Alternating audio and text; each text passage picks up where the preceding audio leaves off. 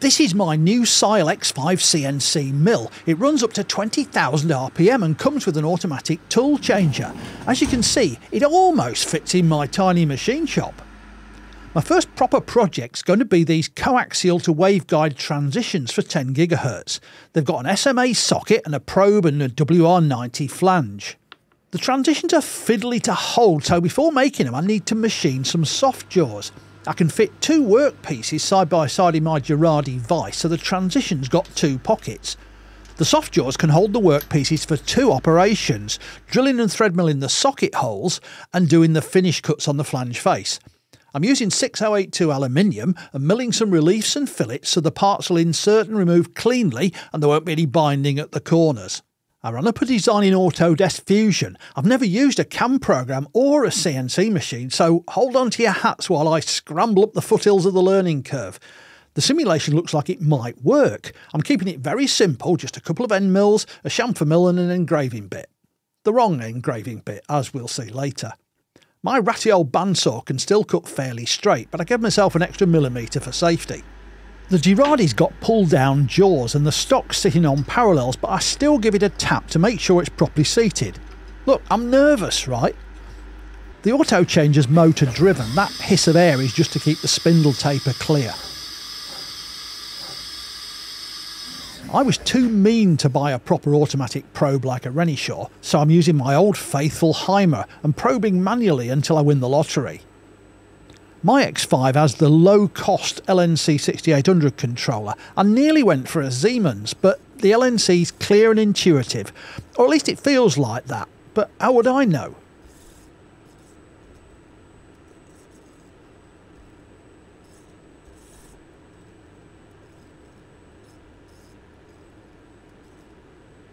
Anyway, probe brings a doddle and I only mess up about 1 time in 5. You may notice that slight love tap on the vertical slideway covers.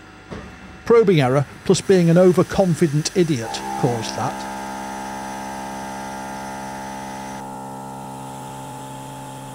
That's a 63mm end mill with only 2 inserts. I'm using it as a sort of wildly over-engineered fly cutter.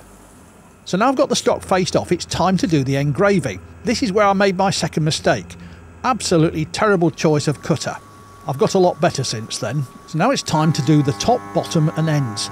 For some reason I didn't do it all as a single operation. I think I had at the back of my mind that it would take too long and it would be cutting a lot of air down the sides because there was more waste on the ends of the stock.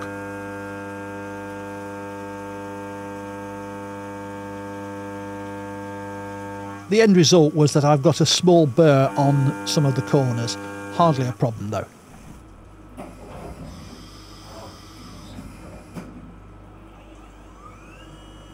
For milling out the pockets, I decided I was going to use a fancy 6mm parabolic fluke cutter and running at quite high speeds.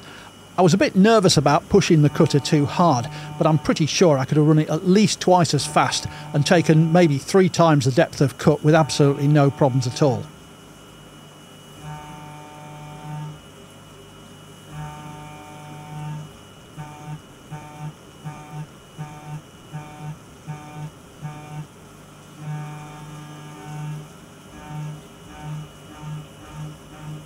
The adaptive cut I'm taking does leave a bit of extra material in the corners.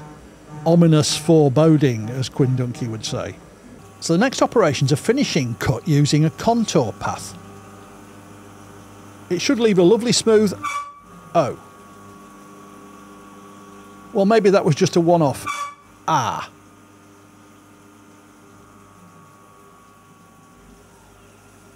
Let's have a look at what went wrong.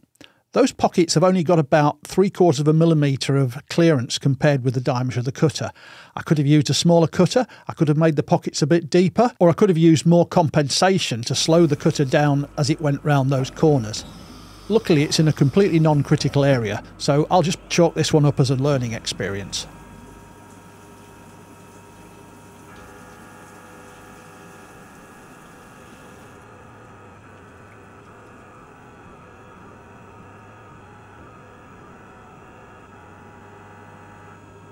Right, a 0.3mm chamfer all around, and I think I've got away with it.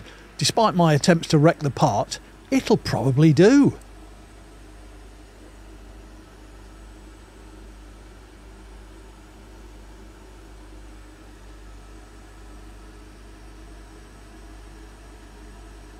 I do have a slight worry about the machining marks on the back face, but they're absolutely tiny, and I doubt very much they'll make much of an impression on the back of the parts that it's holding.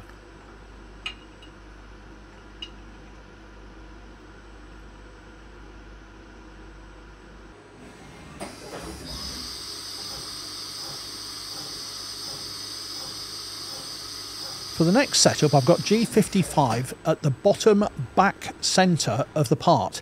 So I need to set a 0 in the Y-axis at the face of the rear jaw and the Z-axis at the top of the step.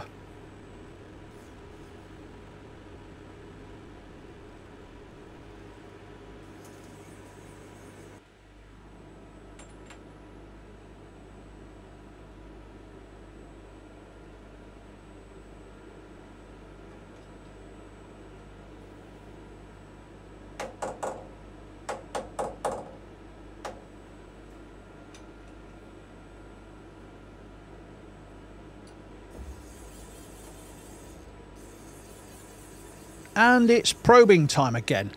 Look, I know I'm probing on the raw face of the stock, but it's a non-critical measurement. I just need to be roughly centred. If I was doing this properly, I'd probably have used a longer end mill and machined the whole of the end faces, so then I could have a precision fit from those.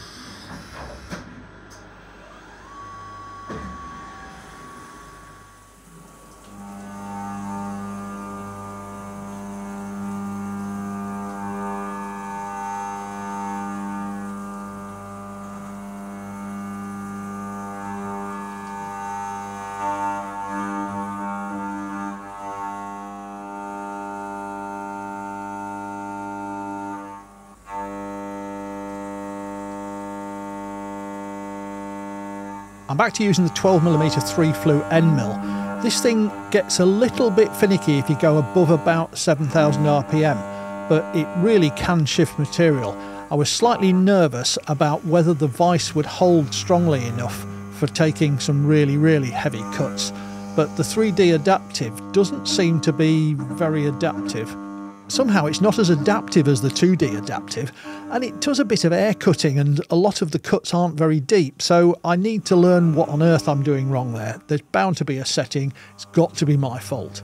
Now the back face is done, it needs 4 pockets for the magnets to fit into.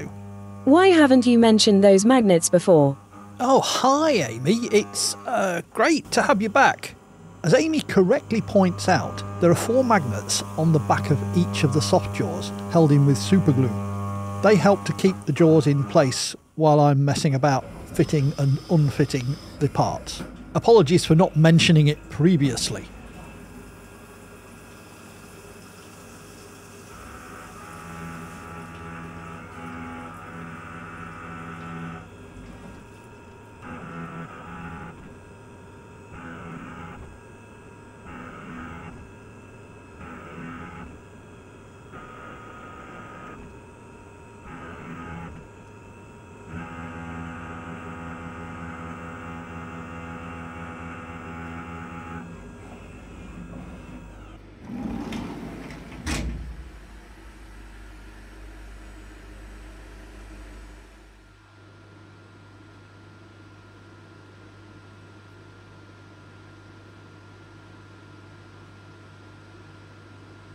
Right, that's the back jaw finished. Next steps to make the front jaw. It's pretty similar, except it hasn't got the pockets.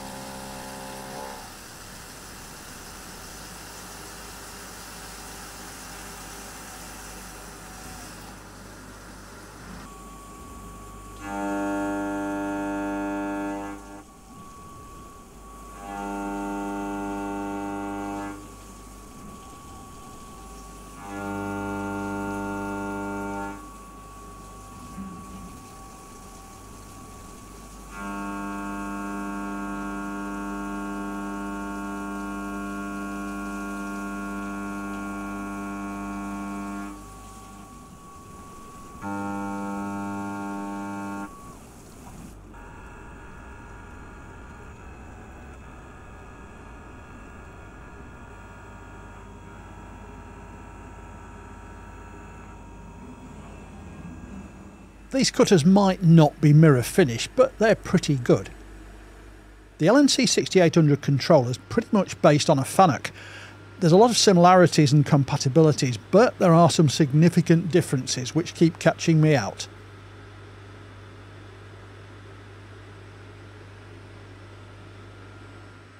So that's the face of the front jaw completed. Next job is to machine the back, so I'll flip it over in the vise. But before I start machining, I'm having a closer look at how the cam process has worked and exactly why it's doing so much air cutting. I haven't actually worked it out though. No idea what I'm doing wrong. Maybe I should ask Amy. Which part of RTFM do you not understand? So rude.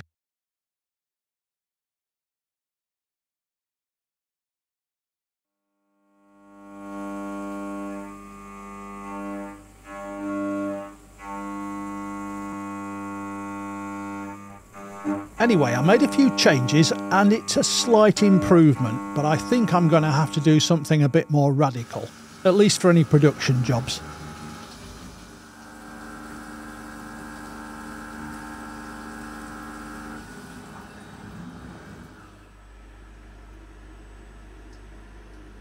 Time for a quick test fit before I actually glue the magnets in place.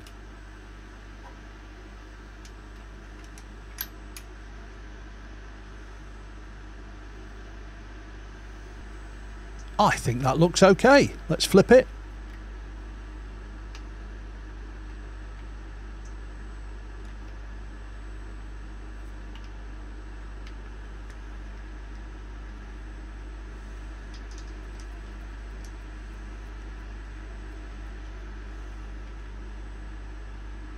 Yep, I think I'm happy with that.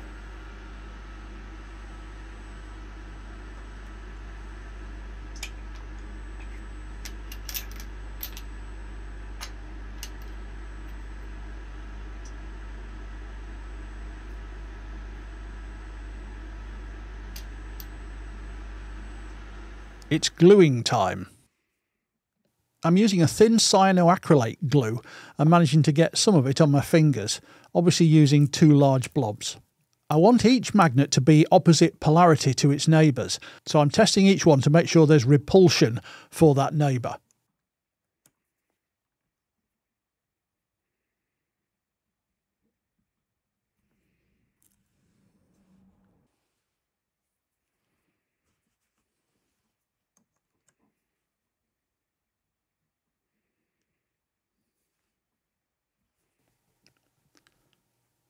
I managed to get most of the glue off my fingers. These magnets are spectacularly fragile, so if you happen to let one drop onto the table, it zips across and slams into the nearest lump of metal or the other magnets and shatters into 1,000 pieces. Or 2 and a bit pieces like this one. Because of the alternating sense of each of the magnets, if you push them within any sort of reasonable distance, they suck themselves together and it makes it very convenient for storage.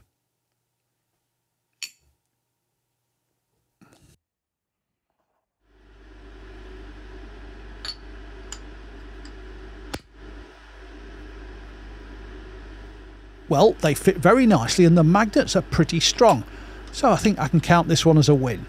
Luckily, because I designed it using parameters within Fusion, it'll be a doddle to set it up for new sizes. I'm learning. Another quick test just to be absolutely 100% certain that everything's okay, and there we are. Huge thanks to my lovely Patreon and Ko-fi supporters. Links are in the description. Thanks for watching.